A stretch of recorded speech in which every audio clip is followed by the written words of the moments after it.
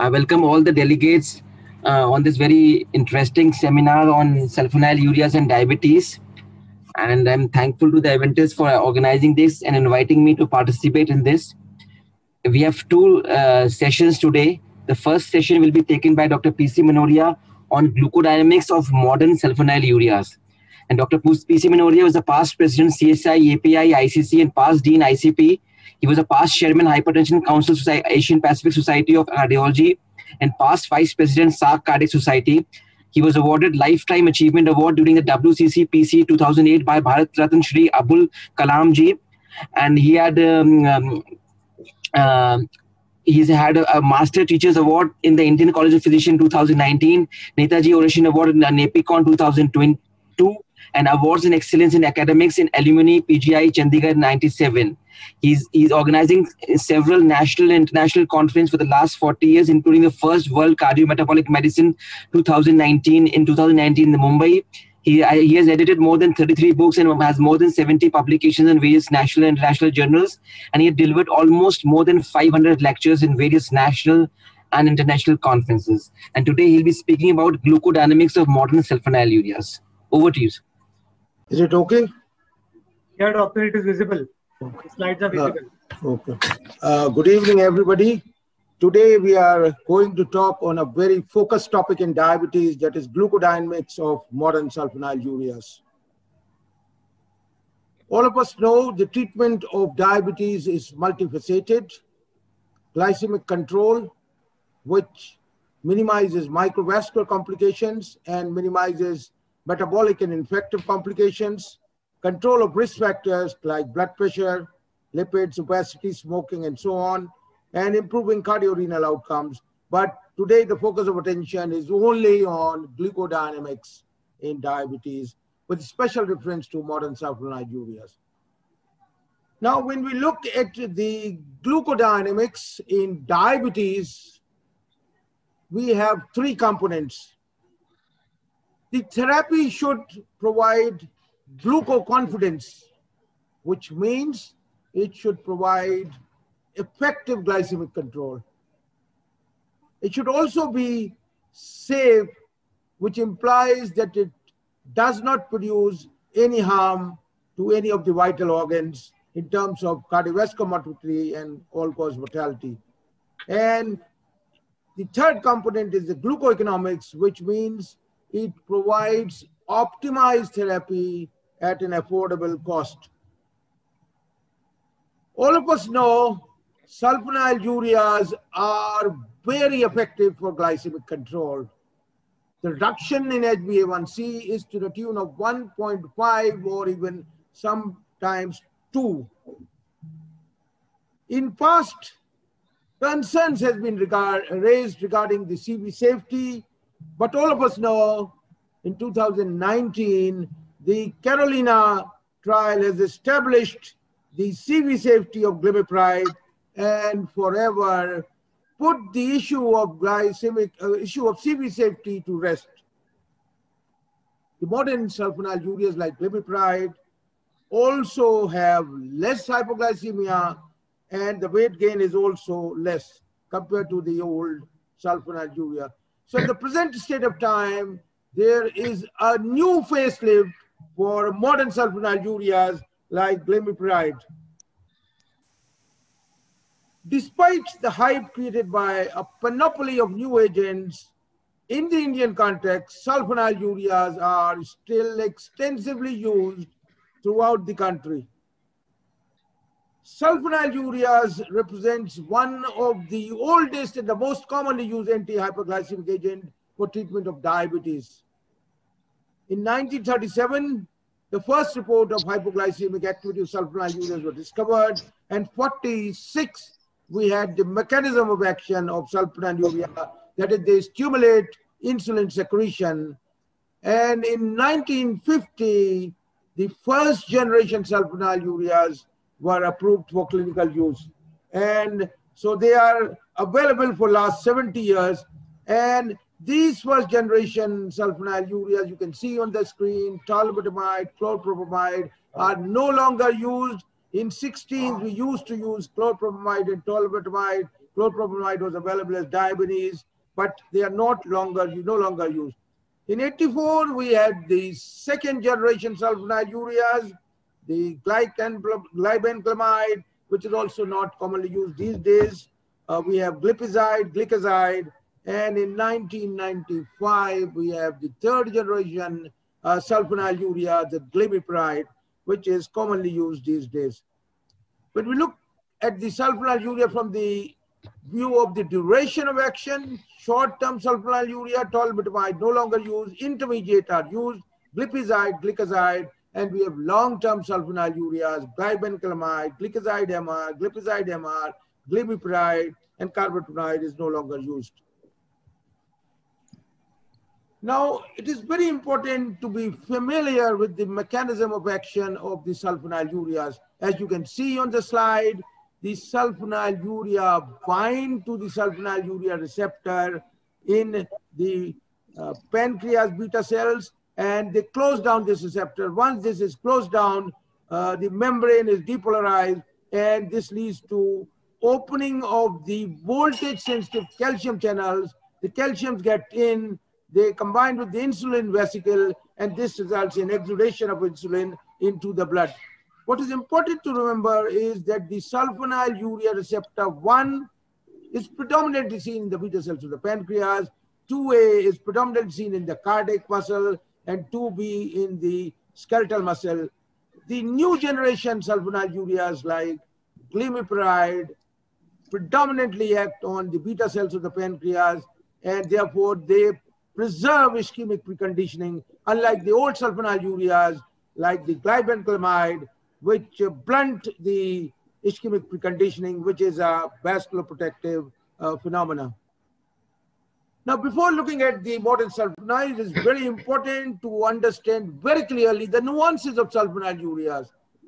Firstly, all of us should know that sulphonylureas are mainly secretagogues, which means functional beta cells have to be present for the secretagogue action of sulphonylurea, and 30% of beta cells should be intact and worm-making.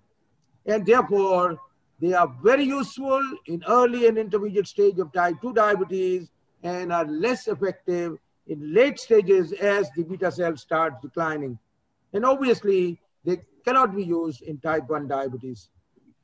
The second nuance of sulphonylurea is they produce glucose-independent action. Their action is not dependent on the blood glucose, and therefore hypoglycemia is inevitable with use of sulphonylurea. But the modern sulphonylureas like glimepiride and glycoside have low incidence of hypoglycemia, and therefore when you are using these agents, you must learn how to minimize hypoglycemia in a patient on sulphonylurea so as to get the optimum benefit of these modern sulphonylureas. The third nuance is that they are very potent agents. We'll show you the data, and therefore the drug should be administered before a large meal, and dosage should be increased gradually after sufficient length of time. You should not suddenly increase the dosage, otherwise it ends up in hypoglycemia. Now, if the HbA1c target is more than 1.5, usually you shift to a dual therapy or triple therapy, and these are the agents which you can see on the slide which are commonly used. Sulphonylureas is also one of the common agents besides the glitazones, the SGLT2 inhibitors, the DPP4 inhibitors, or the AGI, depending on the subset of the patient. Now let's look at the glucoconfidence of the modern sulphonylureas. Now, this is a meta-analysis, and you can see in this meta-analysis 9 trials with mean duration of 16 weeks, sulphonylurea monotherapy reduced HbA1c as much as 1.51 as compared to placebo. Most of the newer agents decrease HbA1c by say 0.67 to 1 at the most, but sulphonylureas are the most potent oral agents for glycemic control. Now, when we look at the effect of different dosage of glimepiride, as you can see on this, the change in the baseline for glimepiride, if you look at 1 milligram, the reduction is minus 2.4. If you use 4 milligram dosage, it becomes minus 3.9. And when you shift from 4 milligram to 8, slight increase becomes 4.1. And this is written in the slide in millimoles. 1 millimoles is equal to 18 milligrams. So this is, the second thing is when we look at the other postprandial, this was the fasting. In postprandial, if you use 1 milligram, the reduction is minus 0.35. When you increase the dose by 4, it becomes minus 5.1. And if you further increase, the reduction is only 5.2, which means changing from 4 to 8 only offers slight incremental benefit. That's why most of the physicians, diabetologists, and cardiologists use up to 4 milligrams. And if you look at the right-hand side, the effect on HbA1c, you can see if you use 1 milligram, minus 1.2. If you use 4 milligram, minus 1.8 in this study, which is very substantial. And if you further increase to 8, becomes minus 1.9. Now, the efficacy and the sustainability of modern sulfonylureas are similar to DPP4. You can see in this slide, the reduction in the adjusted mean HbA1c are similar with linagliptin, which is minus 0.16, and glimepiride is 0.36, and the predefined non-inferiority criteria of 0.35 was met. And this shows the safety and efficacy of the glimepiride versus sitagliptin in combination with metformin in type 2 diabetes. Data from the START study, and you can see at 12 weeks, both these treatment groups demonstrated a statistically significant improvement in HbA1c from baseline. However, the mean reduction in HbA1c from baseline was significantly greater in glimepiride group, the dark blue, compared to sitagliptin, which is the light blue. And this shows the safety and efficacy of glimepiride versus sitagliptin in combination with metformin type 2. Again, data from the same START study. And as you can see, at 12 weeks, the mean reduction in fasting plasma glucose and postprandial plasma glucose was statistically more significant in the glimepiride group versus the sitagliptin, both in the fasting plasma glucose, the dark blue is glimepiride, and the light blue sitagliptin, as well as in the postprandial glucose. Now, this shows the change in the A1C over time, and you can see that there's no significant difference seen in the glycemic control. HbA1c level dropped more rapidly with glimepiride, as you can see on the right half of the slide. But by the end of the trial, both groups, that is the glimepiride and the linagliptin, they returned to the baseline of 7.0. And this is the data on glimepiride plus basal insulin combination. You can use when insulin glargine with metformin is used, HbA1c less than 7 achieved in 15.6, whereas if you use insulin glargine with glimepiride, it is seen in 31%, and if all the three agents are used, it is seen in 34%. HbA1c goes less than 7.5%, seen in 43% with insulin glargine plus metformin, but insulin glargine plus glimepiride, this is higher, 56. And if you use all the three agents, it becomes 75. And this shows that if you use glimepiride, the dosage of insulin is reduced. Right on the top is insulin glargine plus metformin. And then we have insulin glargine plus glimepiride, number 2 graph, and number 3 when all these agents are, three agents are used. And here you can see that glimepiride and metformin has been used in different combinations, permutations, starting from 0.5 milligram glimepiride plus 1000 milligram metformin to, you can see, even 4 milligram glimepiride with 1000 milligram metformin. What about the safety of the modern sulfonylurea?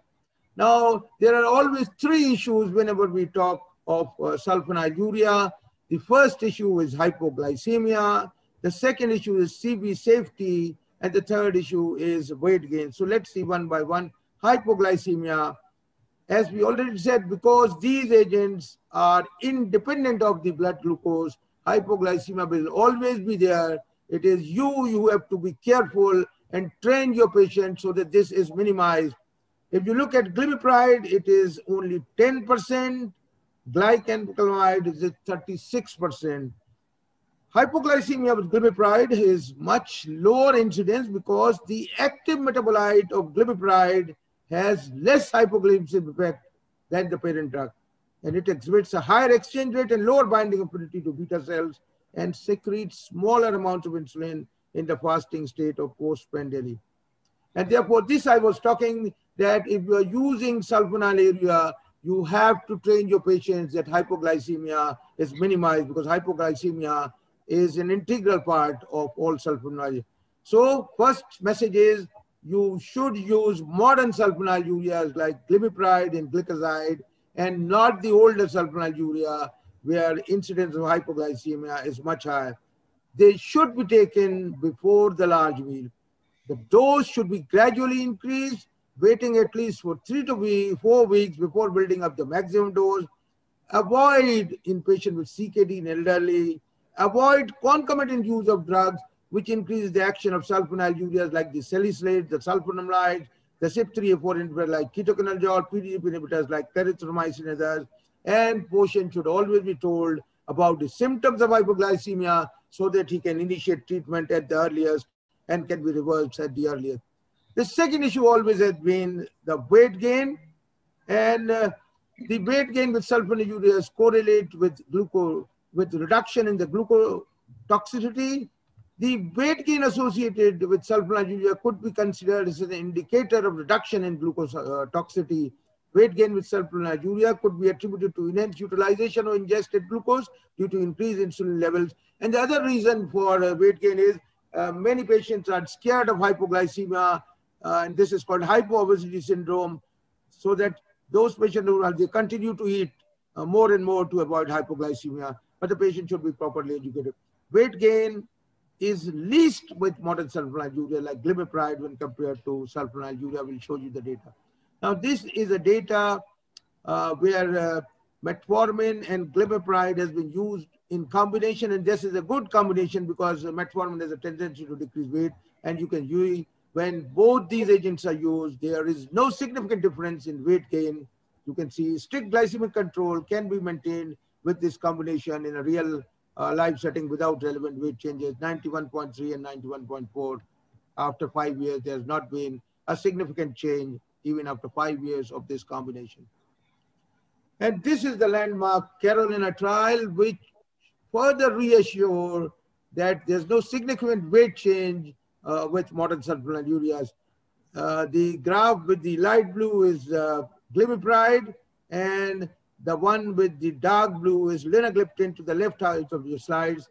So those in the glimepiride group initially gained about 0.6 kg, you can see above the baseline, while linagliptin group lost 1 kg. But by the end of the trial, both the group had lost weight from the baseline. You can see both have come below the baseline. Glimepiride group weighed about 1.5 kg more than the linagliptin participant over the 6 years. What about CV safety? Ever since UG came into existence, sulphonylureas have been incriminated for increasing cardiovascular mortality and morbidity, because in this trial there was excess of cardiac death, although this trial was carried out with older sulphonylureas which are no longer used. The ADOPT trial showed no increase in serious CV events reported with glycemic versus sociglutamide. All of us know glycemic also is much less often used. The advanced trial, no effect on macrovascular events, reduction in microvascular events with glycoside plus other glucose storaging for intensive glycemic. And the UKPDS also show no difference in the rates of MI or diabetes-related deaths with sulphonylureas versus insulin. And similarly, the incidence of cardiovascular events, PIO versus sulphonylureas, was nearly same as in the TOSCA trial. I'll show you the data. And finally, Carolina trial put to rest the problem of CV safety of glimepiride. There was no difference in the CV events when glimepiride was compared to linagliptin, over a period of 6 years. And this is the Tosca IT trial. You can see the incidence of cardiovascular event was similar in patients treated with sulphonylurea, which is mostly glimepiride and glycoside, and those treated with PIO as an add-on therapy to metformin. And this is a meta-analysis of the modern sulphonylureas. You can see meta-analysis of 47 RCTs, 37,000 revealed that sulphonylureas are not associated with increased risk of MI and severe mortality. And this is the Carolina trial, which reassured the CV safety of glimepiride. You can see both the curves are jutting against each other, and there was no significant difference in the occurrence of 3-point MACE in patients treated with glimepiride compared to those treated with linagliptin, 12.0 versus 11.8, with a hazard ratio of 0.98, and it satisfied the non-inferiority. And this again shows the data on the cardiovascular safety. You can see whether you look at the 3-point MACE, whether you look at the 4-point MACE, it is non-inferior in terms of the 3-point MACE, CV death, non-fatal MI, non-fatal stroke, or even the 4-point MACE. So it has established the CV. And several publications have emerged that the modern sulphonylurea, they have good glycemic control, they have CV safe, and they are cheap agents. And here again, you can see the same thing, that the Carolina trial established the CV safety. It proved that CV safety of glimepiride is at par with linagliptin. It involved patients reflective of those seen in regular cardiology practice, and similar glycemic control was achieved with glimepiride compared to linagliptin, and hypoglycemia with glimepiride did not translate into excess CV harm. And this is glimepiride. You can see, hello? Preserves myocardial preconditioning, no effect on ATP-sensitive potassium channels in the myocardium, little or no effect on the blood pressure, and no effect on reducing coronary flow. And lastly, a minute on the glucoeconomics. All of us know sulphonylurea is a cheap agent, and economics is a very great problem in our country, and they provide a cost-effective approach. And we look at the use of anti-diabetic agents in our country after metformin. Sulphonylurea is the most commonly prescribed agent in our country, and financial constraints comes as an important barrier in optimum utilization of anti-diabetic agents. And sulphonylurea, as you can see, it provides good glycemic control at a much cheaper rate, and the savings can be used for other. So in summary, the modern sulphonylureas like glimepiride are very efficacious in reduction of blood glucose. The reduction in HbA1c may be the tune of 1.5 to 1.8 or 1.9. They are very safe. The Carolina trial has established CV safety, and obviously they are very cost effective. And I'll show data on the side effects also, that glimepiride side effects, whether it is weight gain or hypoglycemia, is much less compared to other sulphonylureas. So thank you very much for your kind attention. I think the first question will go to, I think, both the speakers. To Dr. PC Manoria and Dr. Umesh. Where will you place sulphonylureas in the management of diabetes in the current context when we have other agents available? Your practice. The role of sulphonylureas in the management of diabetes in the current scenario in which we have other disease-modifying drugs also available. The management of diabetes is multifaceted. As I already told you, glycemic control is one of the facets. The other content is the cardiorenal protection, and the third is control of the risk factors like lipid. And even for glycemic control, you have to adopt combination therapy. Most of the diabetics would need combination therapy. So sulphonylurea, now we have sulphonylureas which are available as cheap agents. We have gliptins which are available as cheap agents. We have DAPA which is available as cheap agents. Only GLP is not available as a cheap agent. So most of the drugs are now available as cheap agent. Depending on the subset of patient, you can utilize all these combinations. For the poor patient, previously sulphonylurea was very good, but now we have other agents also. So depending on what is the glycemic control, depending on whether you have heart failure, whether you have CKD, you can utilize SGLT2 inhibitors. If glycemic control is very bad, you have to incorporate sulphonylurea also besides other agents. So it has to be a combination of various therapies. Dr. Umesh? Yes. Actually, in our country, still 70 to 80% of patients are using a combination of sulfonylurea and metformin. But as the now ADA guidelines have clearly suggested that the patients who have high risk of atherosclerotic CVD and heart failure, SGLT2 inhibitors have become the first add-on as per the ADA 2020 guidelines. And now, as sir has already said, that the cost factor is now going on decreasing, the DAPA has gone down, and even the gliptins are coming down in the cost. So now we have to individualize the therapy based on the risk the patient is facing as far as cardiovascular risk and renal risk is considered. If the patient is having diabetic kidney disease, patient is having microalbuminuria, a patient is having atherosclerotic CVD, and he is at high risk of heart failure, then maybe SGLT2 inhibitors may be a better choice. And as far as cost is considered, and sulfonylureas still remain a popular choice as far as cost is considered. And we have seen that cardiovascular safety is still not, it has not bow in the neutral category. Among this third generation sulfonylureas, we have glycoside as well as glimepiride. So how do you choose among the two? How can we say that glimepiride is better than glycoside? Manoria, sir, please. Both these sulfonylureas are good, so I think you cannot straight up say one is better. Both are good and both have produced good results in various trials. Yes, efficacy wise, I think both are same. As far as renal data is considered, glycoside, as per guidelines, may not require a change in dose in moderate to severe kidney disease, while glimepiride will require a reduction in dose when we use it in a moderate kidney disease. So there is one distinction as well as diabetic kidney disease is considered. Otherwise, efficacy wise and cardiovascular wise, I think both drugs are good. I think Dr. Joshi is asking Dr. Umesh, sulfonylureas with basal insulin precautions. Is hypo with modern sulfonylureas plus basal insulin a real concern, or any role of 0.5 milligram glimepiride in clinical practice? Yes, hypoglycemia and weight gain have to be watched for when we are using sulfonylurea along with basal insulin. But we have seen in the data presented by me in last half an hour that that risk is minimal. But we have to be safe and smart, as the topic is today is safe and smart. When we use sulfonylureas, we have to look at the safety and we have to be smart using the doses. Like sir has already, Manoria sir has said that the titration has to be slow. It should not be very fast. It should take at least 3 to 4 weeks to up titrate the dose of either basal insulin or glimepiride when using the combination. And 0.5, as far as clinical evidence is concerned, and a lot of physicians are using, is a very good choice. When we start basal insulin, we can use 0.5 because glimepiride is a very potent drug. It can reduce up to 2% of HbA1c. So even 0.5 may be beneficial when we use with basal.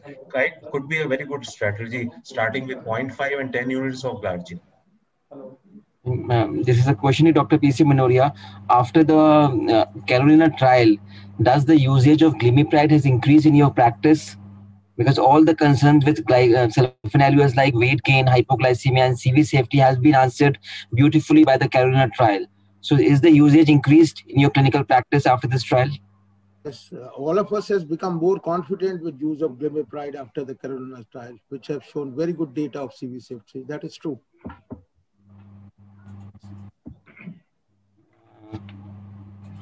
I think somebody is asking that the main USP of sulfonylureas was the cost, but now the cost of other agents like gliptins have reduced, SGLT2 inhibitors have reduced.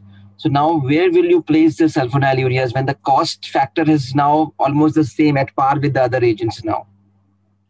I think as I said, combination therapy is the rule in diabetes in the long run. So if you have a CKD or heart failure, you have to use SGLT2 inhibitors, but glycemic control with SGLT2 inhibitors is not to the extent of sulfonylurea. If you have if you have a coronary artery disease, you have to use GLP-1A, and you can use both these combination. But whenever glycemic control is required on a greater magnitude, sulfonylurea usually comes into play in combination with the other therapies, depending on the subset of the patients. You can also use gliptins because GLP are still very costly. So it's always a combination therapy. and depending on what is the subset of the patient. But it's a good thing that most of the anti-diabetic agents have become cheap, except the GLP-1. Efficacy-wise, I think HbA1c reduction will be Sulfonylureas. faster and greater with sulfonylureas. That advantage will, I think, always remain with sulfonylureas. I think a very interesting question is asked by one of the attendees in the present context. In the Ramzan and it's coming, the holy month of Ramzan. So your thoughts on the use of sulfonylureas in Ramadan, keeping in mind the hypoglycemia point. Dr. Umesh. Yes. As far as gliptins and metformin is considered and glitazones are considered, there is no dose modification required in the month of Ramadan. But as far as sulfonylureas are considered, both glimepiride and glycoside may need a reduction of dose by about 50% during that 1 month period. Okay. And this question is by Dr. Prasad to Dr. PC Manoria. Is sulfonylureas safe in congestive heart failure patients? Sulfonylureas. Whenever we are faced with congestive heart failure, we don't use sulfonylurea. We will use SGLT2 inhibitors. We will use other non-antidiabetic like the RAS blockers, the MRAs, and even ARNI and other drugs. So if a patient with heart failure, sulfonylurea should not be used. It doesn't have any favorable action in heart failure. It is safe. It is safe. It is not contraindicated in heart failure. Sulfonylureas, as far as heart failure is concerned. Because use, sometimes we have to use sulfonylureas because the HbA1c is not coming down only with SGLT2 inhibitors or gliptin sometimes. See, the problem is, suppose a patient of heart failure has coronary artery disease, he develops unstable angina, it is better to avoid sulfonylureas. So our preference will not be for sulfonylureas. If you have a problem with glycemic control, you can go for insulin and other therapies. But we will try to control it with SGLT2 inhibitors, and the sulfonylureas are usually not preferred. Because most of these patients will also have CKD, sulfonylureas can create problem of hypoglycemia. Because of congestive heart failure, liver is also a problem. So we usually do not recommend sulfonylureas for hepatic failure and renal failure. So sulfonylurea is not a good choice for patient because concomitant problems will always be there. CKD will always be there with heart failure. So Mr. Keshwani and Ashish Patel, should we call it a day because it's already 9:30? Yeah, sir. I think, yeah. So I congratulate the speakers, Dr. Umesh and Dr. PC Manoria, for a very lucid and beautiful presentation and a very interesting discussion. And I also thank all the participants for joining this. Over to the Adventist people for the final words. Sir, before the closing, there was also one question right now. It is there from Dr. Gupta, sir. Okay. You can take it up. Yeah, nothing. Which drug would be? Sir. The last question, I think. Which drug would be best? Yeah, you go ahead. This one, you go ahead. Yeah, sir. Which drug would be best for the patient to not land up into diabetic ketosis? I think Dr. Umesh can take this. Which is the drug which will not land you into diabetic ketoacidosis?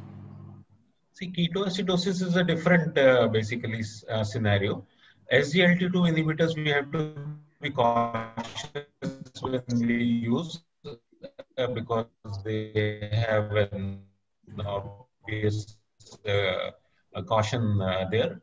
And all other drugs, a food situation like septicemia, some sort of infection, a COVID infection which is going on, their sugars are going haywire. So their oral drugs may not be useful.